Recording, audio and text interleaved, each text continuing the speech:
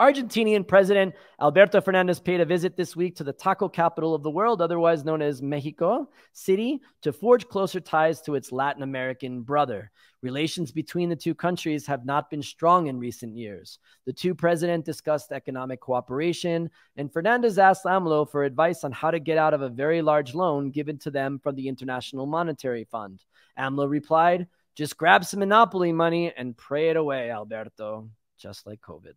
While he was there, President Fernández also wanted to visit the best Argentinian steakhouse in the city, but was then surprised when he realized that there are about 10,000 of them and they all taste the same. A sheep found wandering around the Australian outback that was found this week with 35 kilograms of fleece after 5 years of not being sheared. Kind of looks like Chilangos when the weather dips below a chilling 18 degrees Celsius, 65 degrees Fahrenheit during the day. Was this a bad joke, guys? A bad joke?